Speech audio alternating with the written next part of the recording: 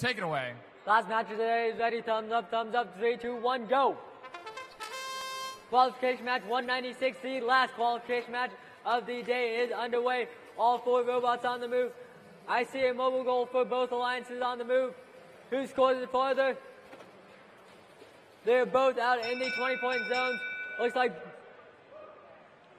Blue Alliance takes that auto bonus, and so we can head into teleoperated mode now in 3, 2, 1, go.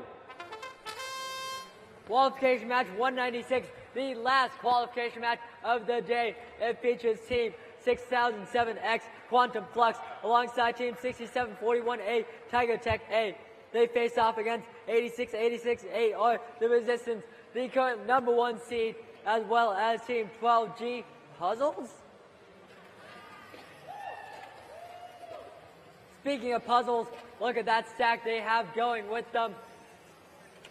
Their name may be Puzzles, but there is nothing puzzling about that robot design. It is beautiful, simple, and brutally effective.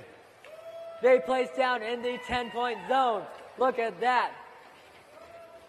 Meanwhile, 6741A, that is Tiger Tech A, they have a tall stack of their own. Looks like that might just beat out Puzzles' stack for the high stack bonus of the 10-point zone. Team Revolution, they put down 2 cones onto the stationary goal. That means that they currently have the high stack bonus on stationary goal.